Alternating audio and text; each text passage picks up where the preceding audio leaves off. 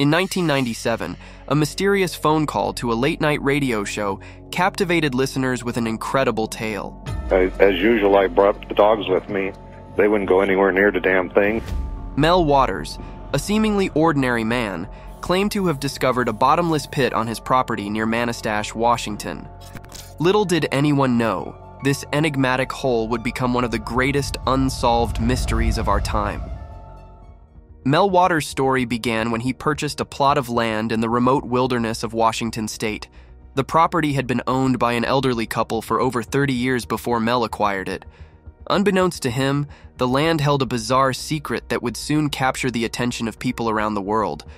One day, while exploring his new property, Mel stumbled upon a strange circular opening in the ground.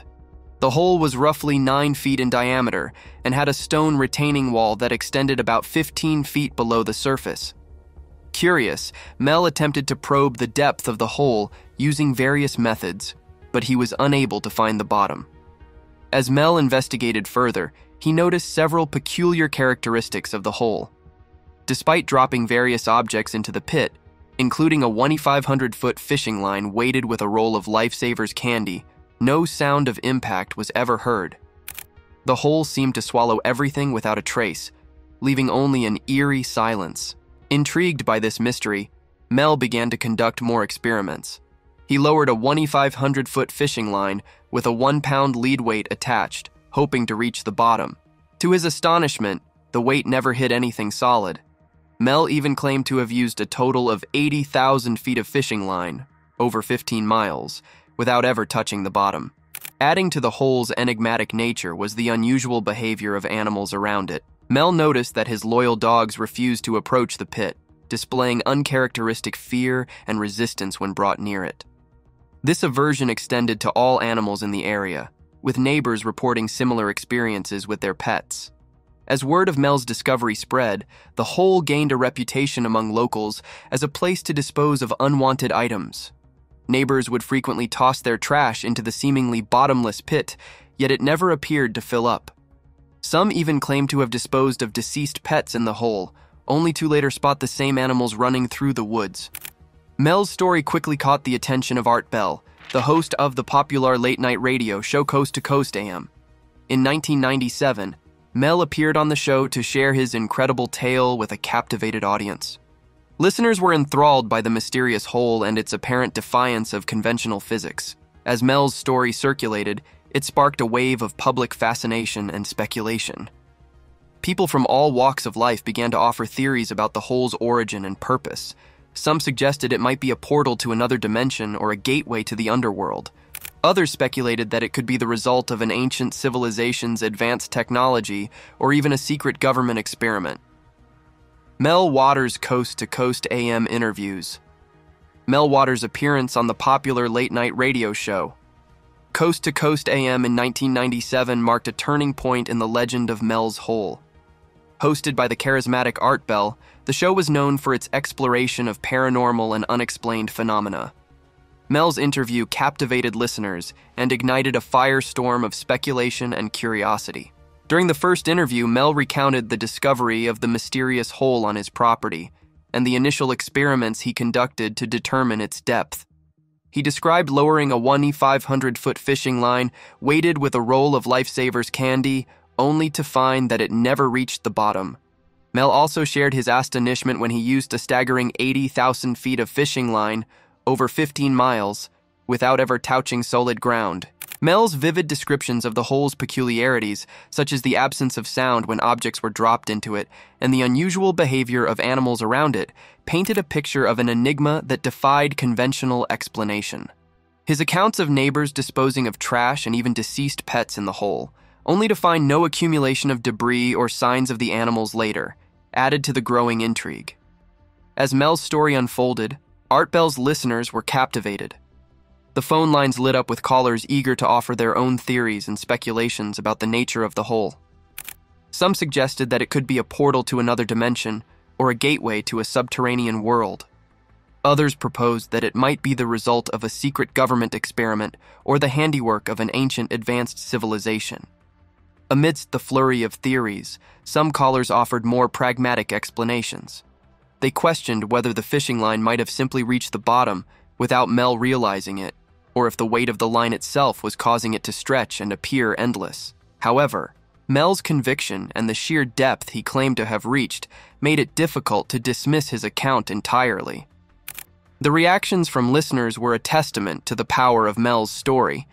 It struck a chord with people's innate curiosity and fascination with the unknown. The idea of a bottomless pit that defied the laws of physics and nature was both terrifying and alluring. It challenged our understanding of the world and hinted at the possibility of something extraordinary lurking beneath the surface. Mel's initial interview on Coast to Coast AM was just the beginning. In subsequent appearances on the show, he shared even more bizarre details about the hole and its surrounding area. Mel claimed that the hole emitted a strange warmth, distinct from the ambient temperature. He also mentioned reports of a mysterious black beam of light that occasionally shot up from the hole into the sky, witnessed by locals and truck drivers passing through the area. These additional details only served to deepen the mystery and fuel further speculation. Listeners began to draw connections between Mel's hole and other unexplained phenomena, such as UFO sightings and ancient legends of portals to other realms. The idea that the hole could be a gateway to something beyond our understanding captivated the imagination of many. The second hole in Nevada.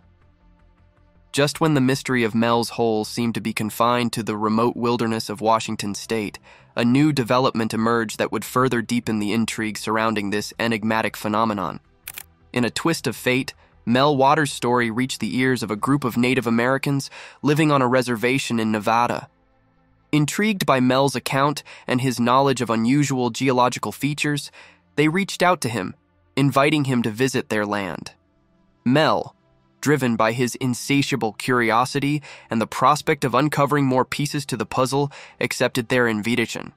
In September 2001, he traveled to Nevada to meet with the Native American tribe. Little did he know that this trip would lead him to the discovery of a second hole, eerily similar to the one on his property in Washington. Upon arriving at the reservation, Mel was greeted by the Native Americans who had a deep understanding of the land and its secrets. They shared with him their own stories of strange occurrences and unexplained phenomena that had been passed down through generations. As they spoke, Mel realized that the mystery of the holes was not limited to his own experience. The Native Americans guided Mel to a remote location on their land where they revealed the existence of another hole. Remarkably, this second hole bore striking similarities to Mel's original discovery. It had a diameter of approximately 9 feet and was surrounded by a metal collar that extended as far as the eye could see. The hole emanated a peculiar warmth, distinct from the surrounding air, and possessed the same sound-canceling properties as Mel's hole. Intrigued by the similarities, Mel and the Native Americans decided to conduct experiments to further investigate the nature of this second hole. They began by lowering a bucket of ice into the depths of the pit, while simultaneously keeping another bucket of ice on the surface as a control. To their astonishment, the ice lowered into the hole did not melt. Instead, it maintained a peculiar lukewarm temperature, even when Mel held it in his hands. Perplexed by this discovery, they attempted to melt the unmelted ice by placing it over a fire. Instead of liquefying, the ice ignited, producing a slow-burning, heat-generating flame. This flame, unlike typical fire, emitted a soft, ethereal light. Mel and the Native Americans watched in amazement as the bucket of ice continued to burn for weeks on end, defying the laws of thermodynamics.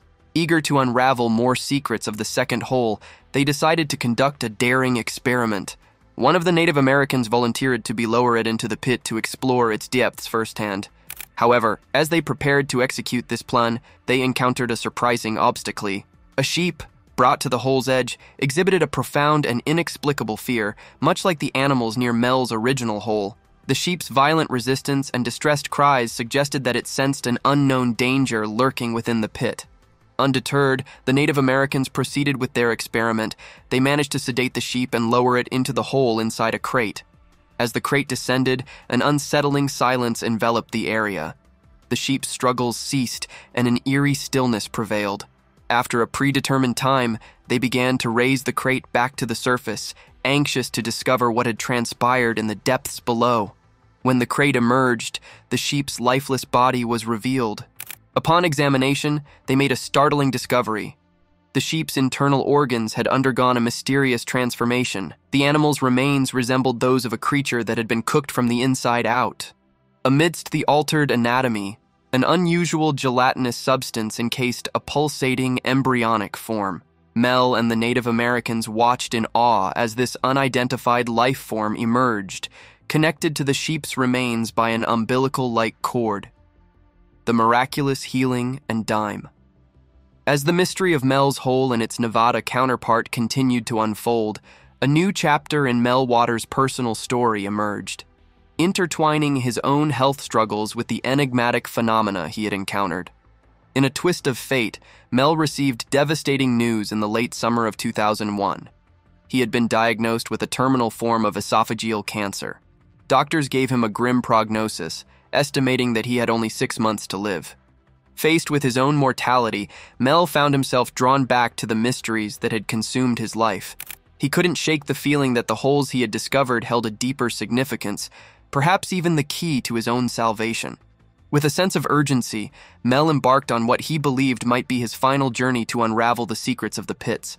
It was during this time that Mel's path crossed with the Native Americans in Nevada once again. They had reached out to him, sensing that his knowledge and experiences could help shed light on the enigmatic hole on their land. Mel, driven by a newfound purpose, accepted their invitation and traveled to the reservation, hoping to find answers that had eluded him thus far.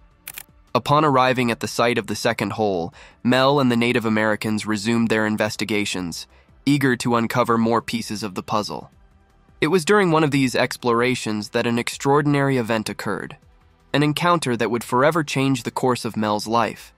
As they were conducting experiments near the hole, a strange creature emerged from the depths, much like the one they had witnessed during the sheep incident. This time, however, the creature seemed to possess an intelligence and awareness that defied explanation.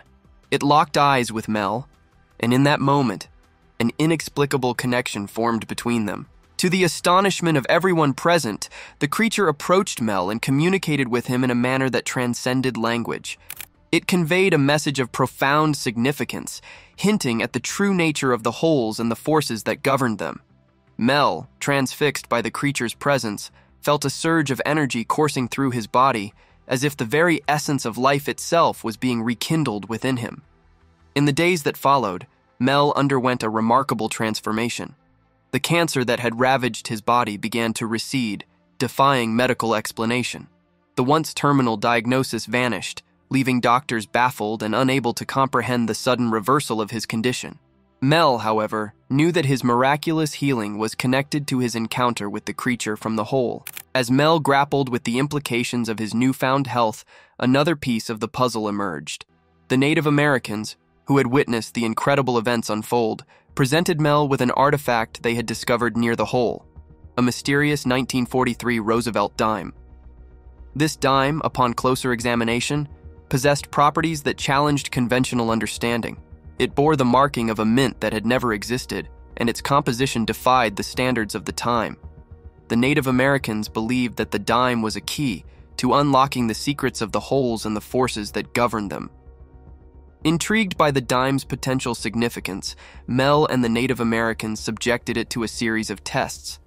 They discovered that the dime exhibited an extraordinary ability to disappear from sight when held at a distance, much like the holes themselves. It also resisted all attempts at digital scanning or photographic capture, adding to its enigmatic nature. As word of Mel's miraculous healing and the mysterious dime spread, it attracted the attention of both believers and skeptics alike. Some saw it as proof of the hole's supernatural properties, while others dismissed it as mere coincidence or fabrication. Mel, however, knew that his experience was real, and that it held the key to unlocking a deeper understanding of the world around them. The case of the burning ice. As the enigma of Mel's hole and the second hole in Nevada continued to captivate the minds of those who encountered them, a new development emerged that added an even more perplexing layer to the mystery. This development centered around a peculiar substance that came to be known as burning ice, and its effects would soon ripple far beyond the confines of the holes themselves. The story began with a Basque man, a member of a small, isolated ethnic group that had settled in Nevada. This man, intrigued by the tales of the burning ice discovered near the second hole, acquired a sample of the substance and brought it back to his cabin. Little did he know that this decision would set in motion a series of events that would challenge our understanding of the natural world. The Basque man, seeking a practical application for the burning ice, decided to use it as a fuel source for his wood stove. At first, the ice seemed to burn steadily, providing a consistent source of heat for his cabin. However, as time passed, he began to notice unusual changes in his surroundings. The air within the cabin became uncomfortably dry, and the man found himself constantly parched, requiring copious amounts of water to quench his unrelenting thirst. The wooden structure of the cabin itself began to deteriorate, with walls and furniture crumbling into fine, powdery dust. It was as if the burning ice was leaching all moisture from the environment, leaving behind a desiccated husk.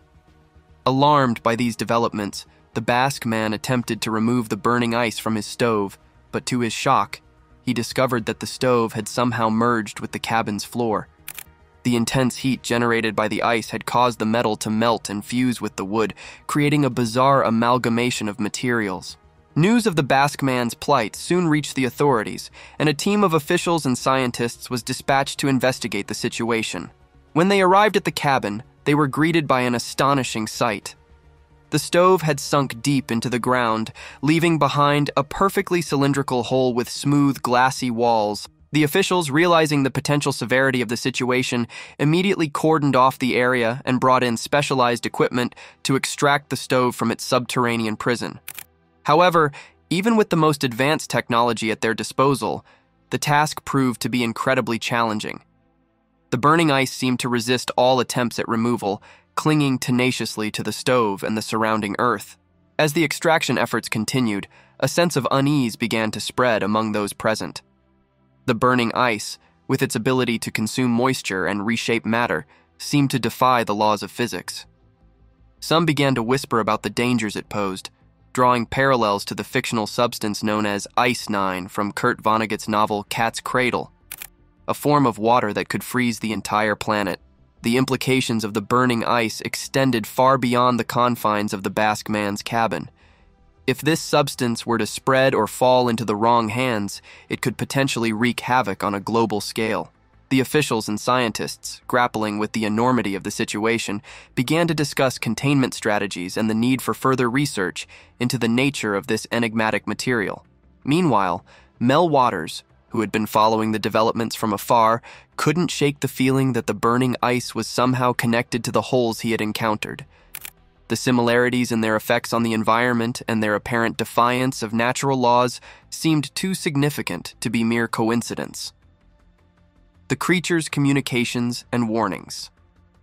As the mysteries surrounding Mel's hole and the second hole in Nevada continued to deepen, a new development emerged that would shed light on the true nature of the enigmatic creatures that had been encountered. The Native Americans, who had been monitoring the second hole, reported a series of extraordinary events that would forever change the course of the investigation. According to the Native Americans, the creature that had first appeared during the sheep incident had returned, and this time, it had found a way to communicate with them. The creature, they claimed, had been using an old boombox as a conduit for its messages, emitting a series of pulsating tones and vibrations that seemed to carry a hidden meaning. Intrigued by this development, Mel Waters and a team of researchers traveled to the reservation to witness the phenomenon for themselves. When they arrived, they were greeted by an eerie sight. The boombox, placed near the edge of the hole, was emitting a low, thrumming sound that seemed to emanate from the depths of the earth itself. As they listened intently, the tones began to shift and change, forming patterns that defied conventional understanding. The Native Americans, who had been studying the sounds, claimed that they had deciphered a message from the creature, one that carried a dire warning for humanity. According to their interpretation, the creature identified itself as a rock flyer, an ancient being that had existed long before the rise of human civilization. The rock flyers, it seemed, were a race of subterranean entities that had evolved to navigate the complex network of tunnels and caverns that lay beneath the Earth's surface. The creature's message spoke of other worlds, dimensions beyond our own, that were connected to the holes that Mel had discovered.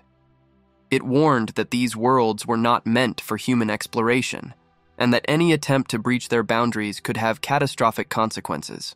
Most alarming of all, the creature spoke of the risks of humanity destroying itself through its own actions. It alluded to the dangers posed by the burning ice and other anomalous materials that had been discovered, warning that their misuse could lead to the annihilation of life on Earth.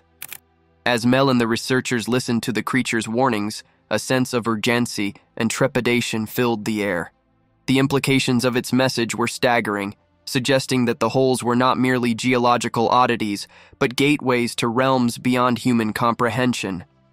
The Native Americans, who had long regarded the holes as sacred sites, saw the creature's communications as a validation of their beliefs. They urged Mel and the researchers to heed the warnings and to approach the mysteries of the holes with the utmost caution and respect. Mel, who had been deeply affected by his own experiences with the holes and the creatures that inhabited them, knew that the warnings could not be ignored. He understood that the fate of humanity might very well depend on their ability to unravel the secrets of the holes and to find a way to coexist with the forces that lay beyond them. As word of the creature's communications spread, it attracted the attention of scientists, government agencies, and conspiracy theorists alike. Some saw it as proof of the existence of extraterrestrial life, while others dismissed it as a hoax or a misinterpretation of natural phenomena.